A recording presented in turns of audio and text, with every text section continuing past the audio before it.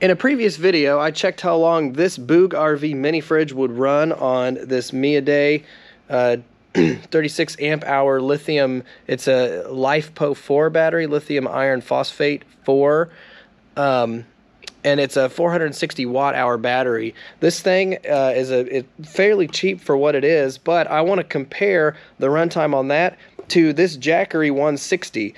This thing says it's a 167 watt hour lithium ion battery. So lithium ion versus lithium iron phosphate. So I'm going to check and see not only will it run it, which I assume it will because this thing says it can output 7 amps at 12 volts.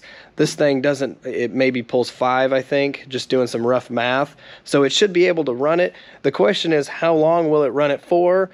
And let's get started. So Jackery included this, actually they didn't include it, I had to ask them for it.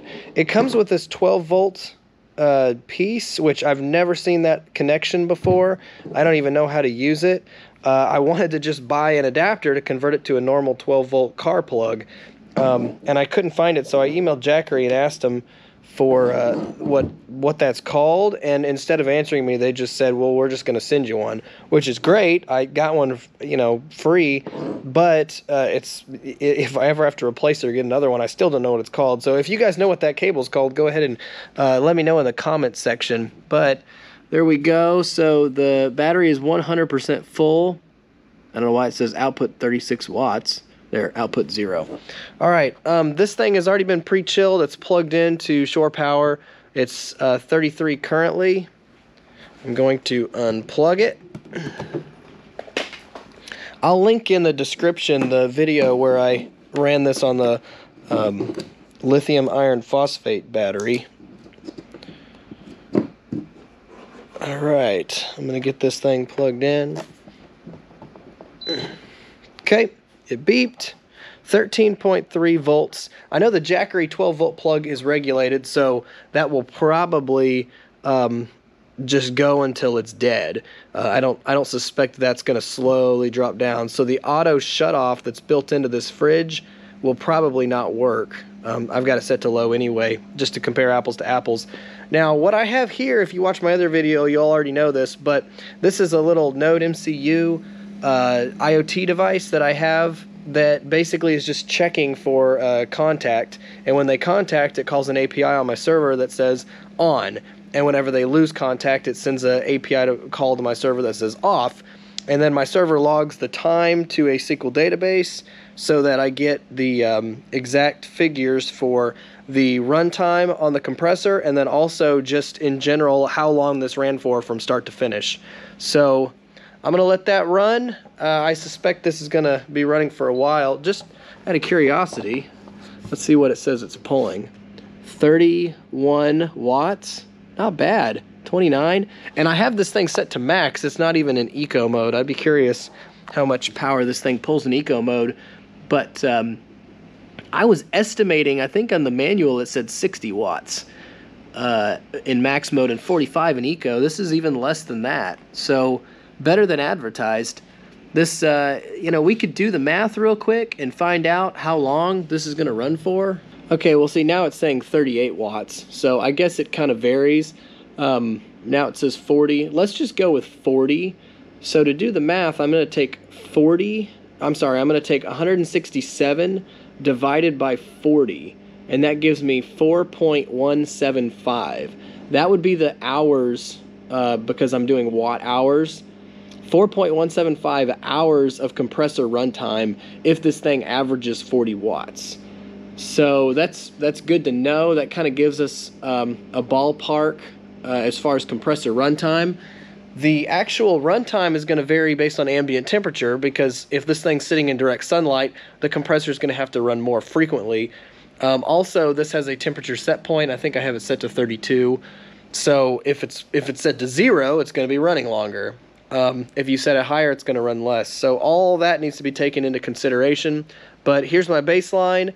It is 78 according to my mini split, and I've got this thing set to 32, and I had a Jackery 160 charged fully to 100%. Let's see how much runtime we get. The Jackery is at 3%, and the fridge is reading 13.3 volts. That, ladies and gentlemen, is how you know that that is a regulated 12-volt port. Alright, the Jackery is dead, and when it dies, it dies. It doesn't put any power out. It says 0%. It doesn't even let you turn on that 12-volt port, which I guess is a good thing. It keeps you from damaging the batteries.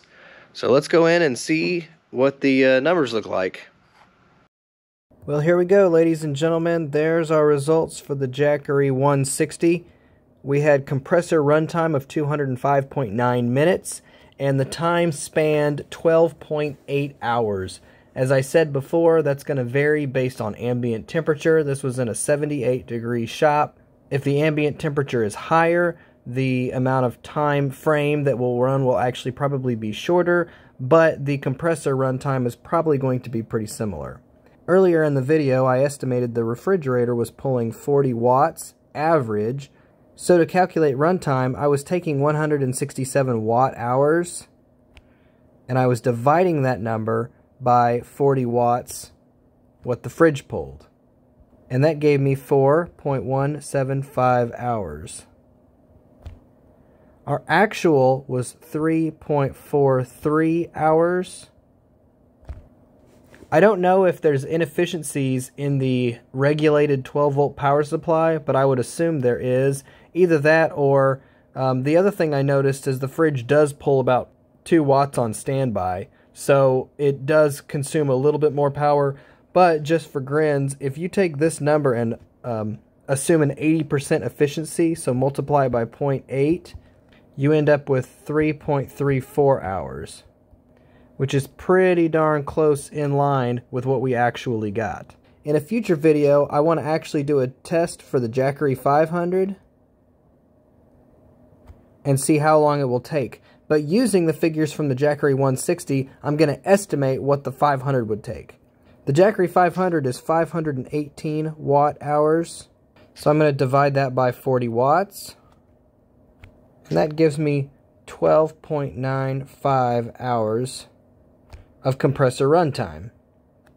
Multiply that by 0.8 for the inefficiency in the regulated power supply, and I get 10.36 hours of compressor runtime.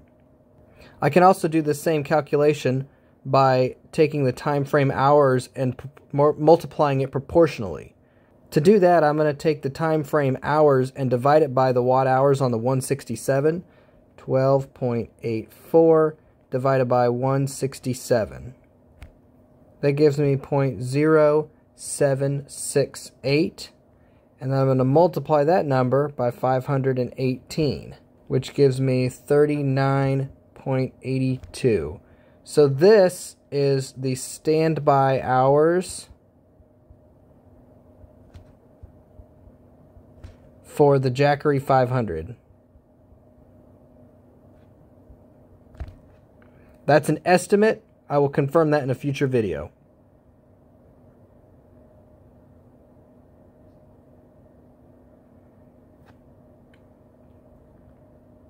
Hopefully you liked this video. If you did, give it a thumbs up and like and subscribe.